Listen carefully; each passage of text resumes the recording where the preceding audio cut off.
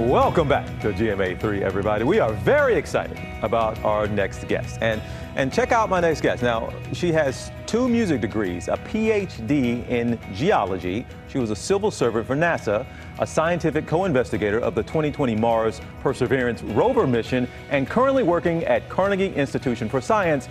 But she's here as our Faith Friday guest. This will all make sense in a second because of her duties as rector at St. Albans Episcopal Church. There she is, Reverend Pamela G. Conrad, or most people call you Reverend Pan. Thank you so much for being here. And I reeled off some of that resume there. So tell me, what is your first love? You go from music, geology, some science, some space, and the clergy. So what's your first love? Love is expansive, right? Yeah. So it doesn't matter what came first. Oh, I hear you. That makes perfect sense then. Well, you have that science background and you've done, well, look, the work with NASA. But you're also, like I said, you're the head now, you're the rector there at St. Albans Episcopal Church.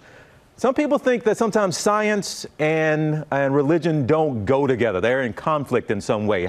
Do you think that's the case? Do they need to be reconciled in some way? Many people do see differences between disciplines, but I see connections. And I think seeing the connections enlivens everything that I do. And I hope that will be true for you and for others as well. Wow. Now, I do have to ask you, because we had so much space news, I guess, recently, a bit of a space race, a billionaire space race, some would argue, but still, we just saw the Blue Origin, that company, Jeff Bezos, go up and make that trip earlier this week. What do you make of what we are seeing now with, I guess some just call it billionaire joyrides, a billionaire space race, but you see some benefits? I do see benefit. I would much rather have someone privately paying for space exploration than rely upon governments to do so. There are so many ways in which we need to expand our portfolio of expertise on this planet. And so whether or not somebody initially has as a motivation to explore for adventure, ultimately we will all benefit because the expertise will elevate the state of the art and we will be able to include more and more people. Well, ma'am, while we have you here, of course, all of our Faith Friday guests, we ask for some guidance and words of encouragement, and a lot of people need them. We're dealing with pandemic, we're dealing with drought, we're dealing with so much out there. So I'll let you have the floor, some words of encouragement and hope going into the weekend. You know, life is so full of not just threats, but also opportunities. And we hear so often about the threats.